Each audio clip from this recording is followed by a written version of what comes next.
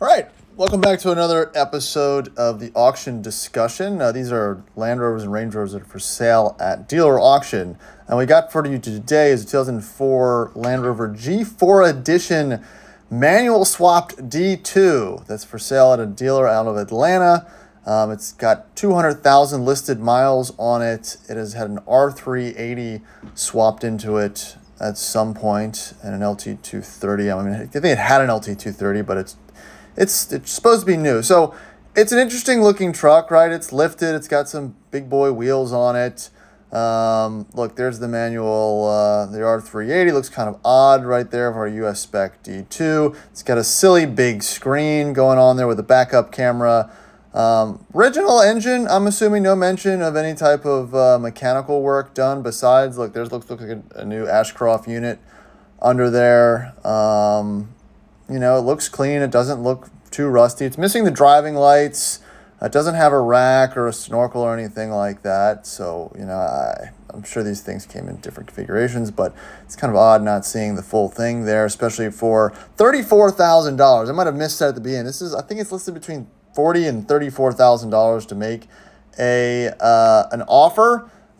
Which is kind of wild, seeing how it just has a manual transmission swapped into, which I think arguably makes it worse. It makes it a little more interesting, but I don't think that's worth a $15,000 premium over the other ones. Now, you also see some details here as I scroll through the rest of it that still don't really justify the price. That's a lot of wear on that pedal if we go back. Yeah, look at that. That's not synonymous with a recent swap. That driver's seat, I think, is missing the cladding down below.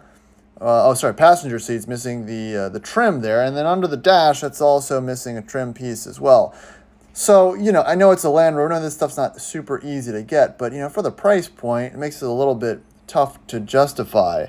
What else? Just going through. I mean, again, it looks like it's in good condition. It's probably okay, but it still registers 200,000 miles. So, you know, you can't unshitbox a shitbox, and, you know, Land Rovers like this are essentially shitboxes. So, you know, they're wonderful, but it's still a lot of miles for this type of truck.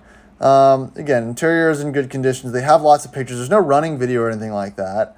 And really no description at all. And I know that you could probably go to their website and find most of this information, but why even post to Mannheim with just, you know, limited details? It's an odd placeholder. I don't know why everyone does that. One cup holder. Oh yeah, weird, but I think it's kind of cool. Headliner. Obviously, the old headliner's probably let go. So you got this kind of Africa seam headliner, and that's it for this truck. Like I said, $34-some thousand, 40 even. Oh yeah, so that's a lot of money. Yeah, hope you like this video. We're doing some more of these, and subscribe for more. Thanks, guys.